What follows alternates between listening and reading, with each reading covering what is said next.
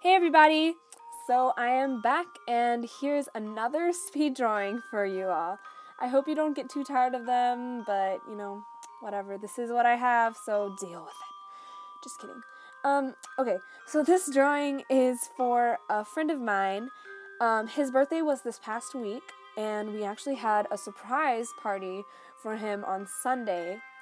And I was trying to come up with a present to get him, and so I decided to draw Rose from Steven Universe. Steven Universe is he's obsessed with it, and he got me really into it. So she's also his favorite character, and I thought it would be perfect to make this drawing for him. Plus, it gives me the perfect video to make, so here we go. I actually drew her a while ago. I guess it wasn't really that long ago. It was last year sometime. And I drew her in my own style, kind of made her a little bit more realistic, but still cartoony-ish. And I did it with watercolor mostly that time, plus a little bit of Copic marker. And this one, I have to say, I actually like a lot better. I've improved, of course. My coloring looks better. I can put a picture of the last one I did at the end of this video, because you guys are probably curious to see what it looks like if you haven't seen it on my Instagram yet.